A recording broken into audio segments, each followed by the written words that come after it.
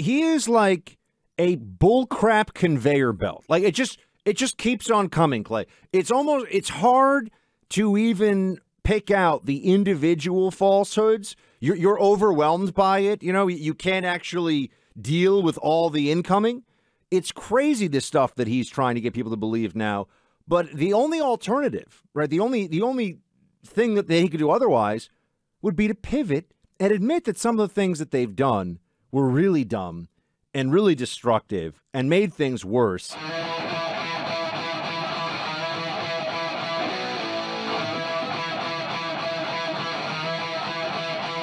The rapid, I would say, rats fleeing from the ship of the Biden administration continues to accelerate as Joe Biden's floundering and trying to explain away what is going on with this economy continues to not land in any kind of significant way. Just moments ago, before we came on the air, Reuters, not exactly a Democrat or Republican favoring, I should say, polling company, announced that Joe Biden has equaled his all-time low in support. 36% of Americans right now support Joe Biden. I actually believe that is likely too high. As a part of that 36% approval, the economy is overwhelmingly the number one issue in the country right now, as everyone is struggling with 8.6% inflation.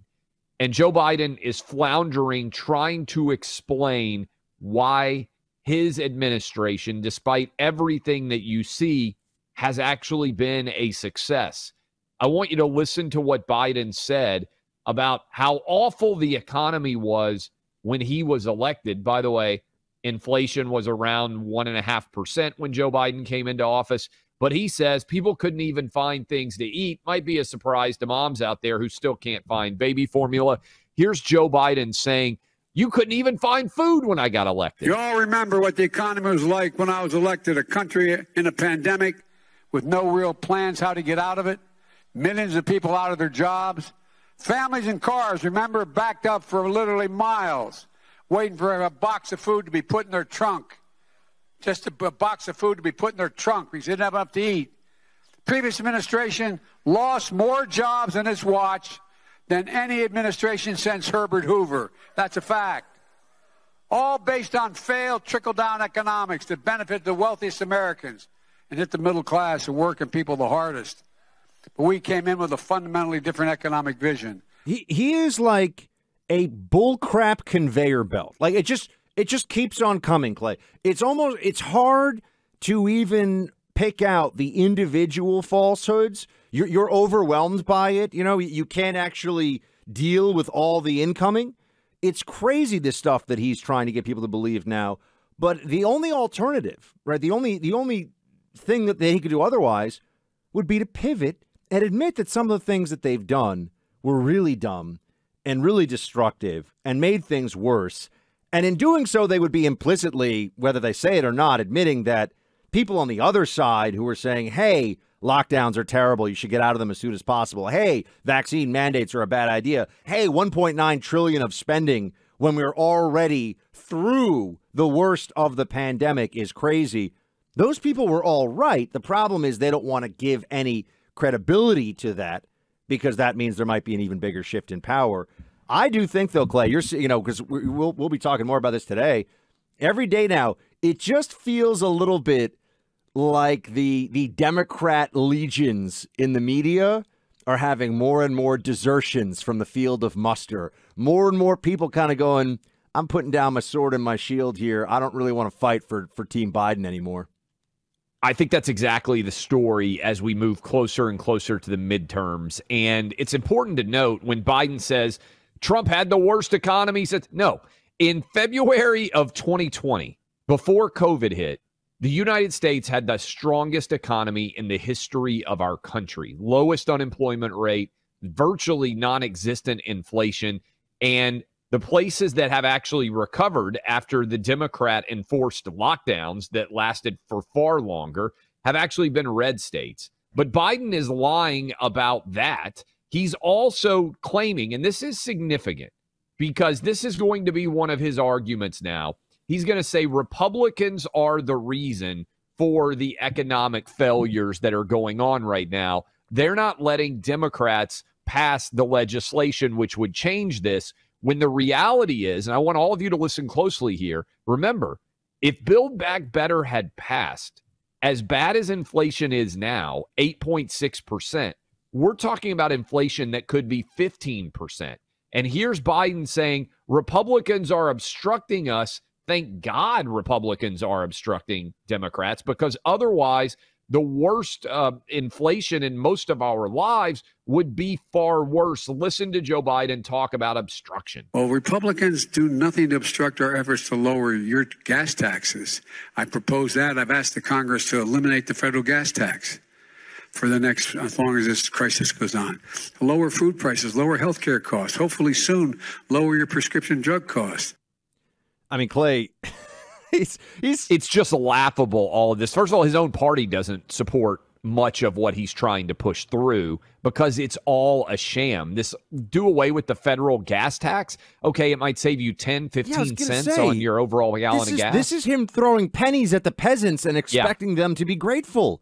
And everyone's looking at him saying, look, old man, this is not okay. You need to stop just continuing with talking points that there's a level of believability that you need for even government propaganda, right? I mean, Democrats, there are things they can get away with. And for example, and we've said this before, what he's doing right now, what Biden is claiming, they're standing in my way, I do all these amazing things, that is straight out of the Obama playbook. This is what Obama did going into that big midterm election in 2010. Shellacking in 2010. It's they're not going. And remember, they did have plenty. They had a supermajority, in fact, right? So they were able to get through Obamacare. They were able to get through stuff. And then once the Obama administration didn't have anything left that they were able to push, once they got, beaten down so badly in those midterms, it turned into obstruction. Right? Oh, they're obstructing. That at least resonated because Republicans were saying we're not going along with your crazy agenda. Thank God, by the way. With Biden, as you pointed out, the agenda is the problem, and everyone sees it because the agenda is entirely based upon spending a whole heck of a lot more money. And as you mentioned yesterday, probably taxing people a whole lot more, too, that's the fear right now. A guaranteed way to push us not into a recession that's kind of like an ouch recession, but in an oh my gosh recession. You raise taxes dramatically on corporations and individuals right now, big problems ahead. And a lot of people are not aware that that's what they're trying to do. There's a certain level of acknowledgement right now that Democrats are going to lose the House, may lose the Senate. We'll see how a lot of those races turn out. But they're not going to be able to pass any substantial economic agenda that Joe Biden would like to be able to pass. And if, in fact, that is going to occur, they're basically saying, let's just go ahead and pass whatever we can right now, because who knows when we'll control the House, the Senate, and also the White House. That is particularly cynical because it may take a long time for Republicans to control the House, the Senate, and the White House as well. So whatever tax increase is passed, but could last for years because there may not be able to be the votes to pass it and overturn whatever gets passed right now in July in advance of the midterms. And isn't it interesting that, speaking of Obama for a second here, you don't see him coming out all fired up in defense of the Biden administration, which I think it would help with the Democrat base, to be sure, right? He'll speak. Obama will put out some tweet about climate change, right? I mean, he will use the megaphone sometimes, and I just wonder if already there's some understanding in the real Democrat Party power centers of don't waste your energy and don't waste your political capital on this White House. We might need it for the next Democrat White House. Because I'm not, to the earlier point, the media is already pulling away a little bit, but some of the big voices in the Democrat Party, they're not all saying what a great job. Hillary Clinton, even, for whatever she brings to the table, she's not saying Joe Biden's done an amazing. No one's saying he's done a great job. That matters. Well, I think Obama's smart, and I think Hillary Clinton is smart. You can agree or disagree with their political opinions. Hillary's a little evil, but smart, sure. They are intelligent people. I think they don't have respect for Joe Biden's intellectual acumen. I always thought it was significant that Obama didn't endorse Joe Biden at all in 2020 until he had already gathered and gained the nomination. So he wasn't willing, despite the fact that he served alongside of Joe Biden for 8 years. Hillary Clinton's not running then. There aren't really that many people who were involved in the Biden administration at all who were throwing punches and viable candidates in the 2020 Democratic primaries. I think that Obama did not endorse Biden because he doesn't respect his intellect. And same reason that he picked Hillary as his would-be successor in 2016 and essentially kicked Biden to the curb because he doesn't respect him as an actual leader. And I do think that with Biden, they just, in the pandemic year, while BLM mobs were burning down cities and, or areas in cities and going all the stuff that we saw, it was a really destabilizing year for the American psyche. I think that they just figured this old grandpa-like guy that everyone knows who's always got this grin on his face, and we're going to tell everybody he's a moderate, even though he's actually a Trojan horse for the left, which we said, and that has turned out to be true. But we can make this guy something he's not when everyone's so scared that they just want that national father or grandfather figure, in essence. And everyone hates Trump so much because he's so scary and bad and the pandemic's his fault. You go back, you think about the psychology of it. This was we had a once-in-a-century pandemic that created a once-in-a-century opportunity for Joe Biden to actually be the president. And please, direct all the emails about their cheating and everything else. I get it, I know, but we're dealing with the reality of what actually happened here in terms of he is the president right now, and it's not going well. Well, he's the president like Jimmy Carter was the president. And this is where I think the analogy historically makes a lot of sense. Jimmy Carter was an accidental president. He was president because Richard Nixon had Watergate happen, and whoever the Democrats put forward in 1976 was going to win. The reason why Joe Biden won is because of COVID. If COVID doesn't happen, Trump wins, I really do believe, a landslide election. The reason why suburban women turned on Donald Trump was because he was not empathetic enough in the midst of COVID, and they bought the argument that Joe Biden put forward, which was, I'll solve COVID. Now people that are walking around double masked with their N95, they're doing it as either a show of what is honestly an anxiety disorder or political allegiance. But in 2020, I knew a lot of people who were like, look, better safe than sorry. I'm concerned. And, that's a different thing. In the beginning, the first month of the pandemic, there were a couple times in my building I put on rubber gloves. Because I was like, they keep saying you touch everything. I don't want to get this stuff in my eye or whatever. I don't want to get it. So I'm not pretending like we had all the answers then. People were scared. Joe Biden was America's grandpa. And now we find out he's actually a jerk and he's incompetent and he's not America's grandpa. And the Democrats are realizing this too. Well, and we've got a huge number of people right now that are listening to us that I believe voted for Joe Biden. I really do believe that every single day. That's quite a claim, Mr. Travis. I really believe it because I think a lot of people bought into the fear. I think they bought into the hype. And I think now they're seeing how much of a disaster Biden is. And they're looking for rationality. They're looking for reasonableness. They're looking for sanity in an insane world. And where else are you going to go? Look at some of the Republican governors out there. Not just Ron DeSantis. We give him plenty of, let's just be honest. What we say about Ron DeSantis on this show is just reflecting the reality of the results in his state. Other states, we've got Governor Stitt coming on from Oklahoma. Oklahoma's done very well. Your home state, we've had Governor Leon. It's the fastest growing state in America right now, Tennessee. So we have these models of red governance, of Republican governance. Things are great. And you got Biden at the top of the whole system. Things are trash. I think people are figuring this out.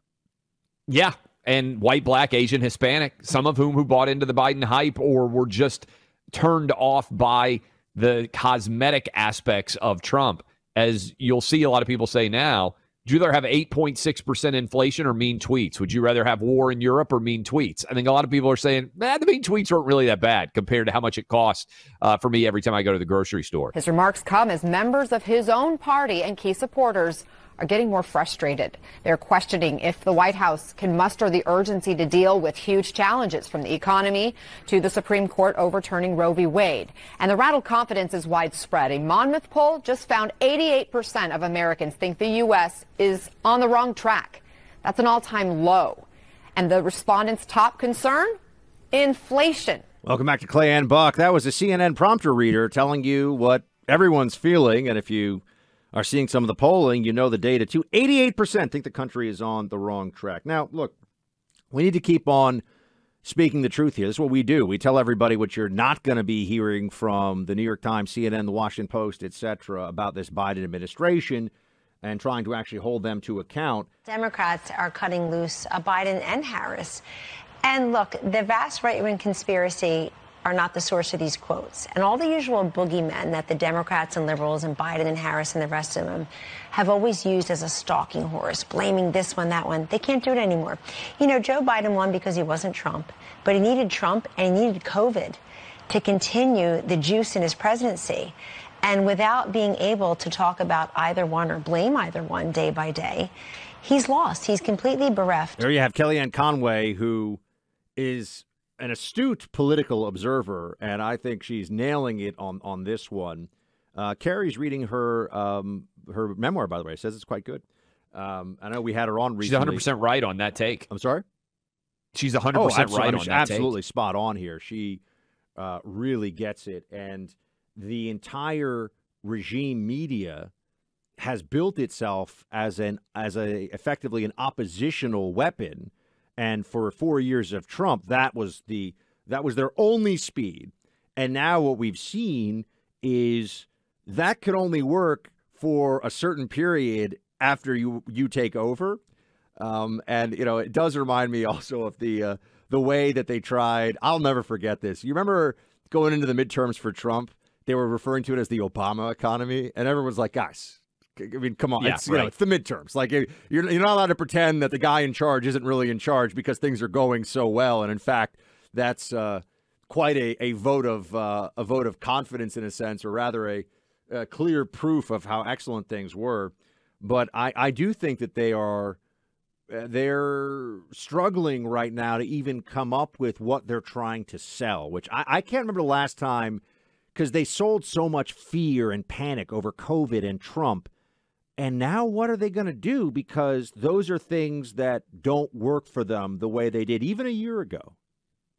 My concern, and I hope he doesn't do this, is that Trump is going to jump in and announce that he's running for re-election in 2024 before the midterms are here. Because then you're right, and Kellyanne Conway is right, and many of you out there listening to us right.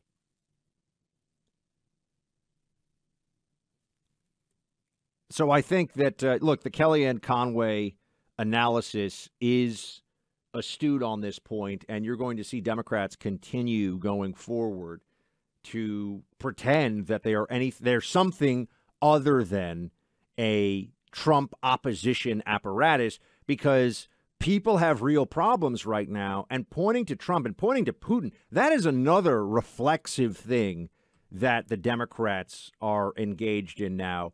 It's always Putin's fault.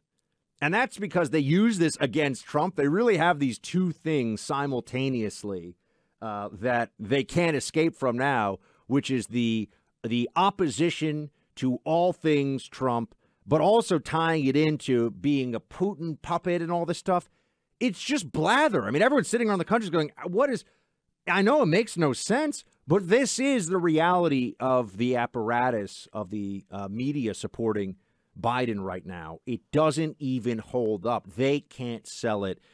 And I never think to myself, we can get complacent, because I'm sure they've got something in mind. I'm sure they're going to roll something out after the August recess.